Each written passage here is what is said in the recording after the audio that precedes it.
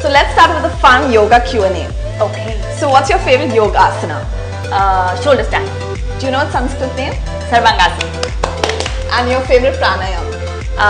Kapalbhati. Give me one benefit. It's supposed to detox, your body because it churns all your abdominal muscles and all of that. So, detox. That's right. Okay, quickly, in one word, what does your yoga practice mean to you?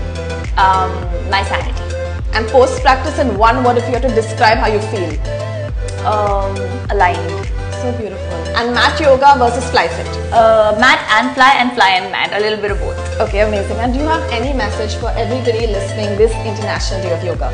I would just like to tell everyone that yoga is not just a practice, it's a way of life. And trust me, I wasn't a yoga person. I've said this many a times, but once you start practicing yoga, it just changes your outlook towards everything in life, towards your stress, towards the way you deal with situations, and also the way you feel internally. Like, I feel like I'm this yoga specialist who's going on and on, but guys, give it a shot.